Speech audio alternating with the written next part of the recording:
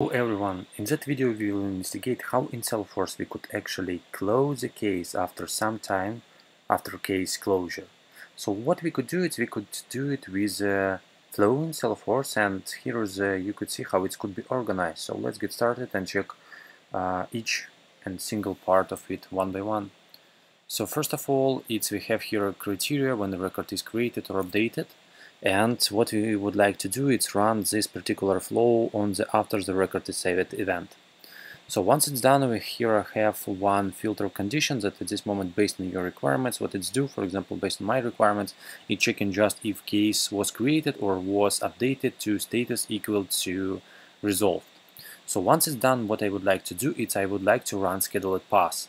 So what this scheduled pass should do, it's based on the offset number of hours that I have after. So here I just for your information, it could be before, it could be days before, it could be days after some event, but in my case it's enough to just close a case 6 hours after the case was changed to this particular resolved status.